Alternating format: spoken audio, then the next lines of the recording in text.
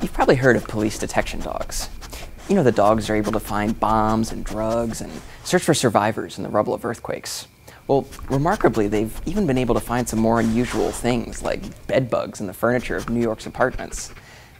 And that's a pretty powerful nose. It's a nose so strong that it can smell 1 to 2 parts per trillion with a T of airborne odorants. That's kind of like taking all the noses in a sold-out stadium and condensing them into your nose. Which is why if you have the right kind of dog, one with a obsessive play drive, you can train him to find pretty much anything when you associate his toy with a certain smell. That's why I'm able to work with a Belgian Malinois named Pinkerton to find something a little bit more unorthodox. Because I'm studying this endangered species of primate called the black-crested gibbon, and they're kind of like these opera-singing trapeze artists who swing through the canopy forest of southwest China. Now, they're also only about 2 feet tall and covered in orange fur.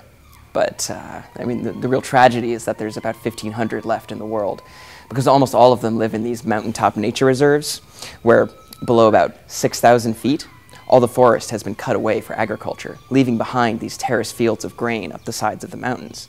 And we call that habitat a sky island, because the gibbons in the mountains way up there aren't able to come down, cross the valley, and meet up with the gibbons on the mountaintop way over there. So one of the first things that we have to do to conserve them is to understand how genetically fragmented these different groups are becoming so that we can focus our conservation efforts on the genetically distinct ones.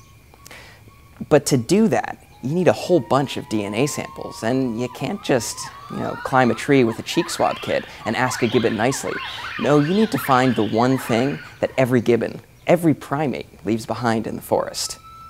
The DNA sample with the most lowly of origins. The fecal sample. But there's a catch here, right? Because after all, how do you find something brownish-green on a greenish-brown forest floor? Well, this is where Pinkerton comes in, because his nose can smell what my eyes can't see.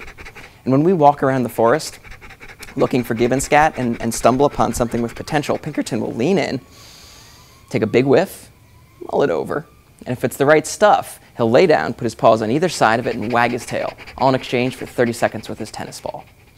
So after a year of hiking through those mountains, we've been able to find enough DNA samples that we're actually going to have a real conservation impact on these gibbons for the future.